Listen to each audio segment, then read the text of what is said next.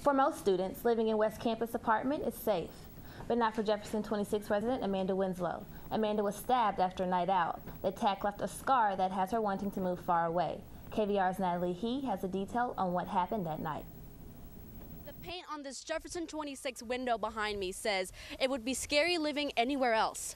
But for one resident, living here is scary. I saw a guy standing there facing the pool, and I didn't think anything of it because it's not out of the ordinary. It was nothing out of the ordinary for Amanda Winslow, just another night out partying with her friends.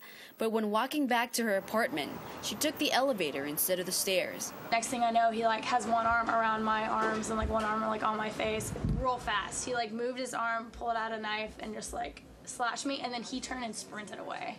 Amanda started bleeding and had to act fast. What do I do now? I need to get to the hospital.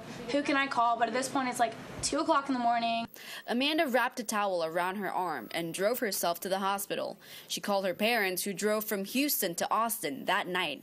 The next day, they tried contacting Jefferson 26 and the police, but did not receive any help. We waited till 11 o'clock or 10 o'clock the next day when the office opened, and my dad went and told him, and they were basically just oh, that's unfortunate. Kind of sucks for her. This is the same hallway that Amanda walked through to get home that night.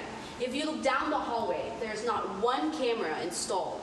The guy that does run the videotapes and look at him says that people get attacked all the time. But few people know about these incidents. We spoke with several of Amanda's neighbors, and they all said this attack was news to them. So we contacted Graystar, who owns Jefferson 26.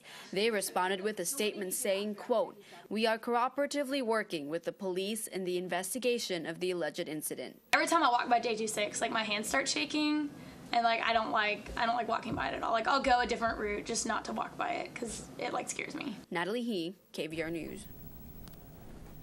Graystar declined to comment on any further plans they have to install more cameras and increase security. APD Detective Paul Biden also declined to comment because he said that the case is now part of public litigation.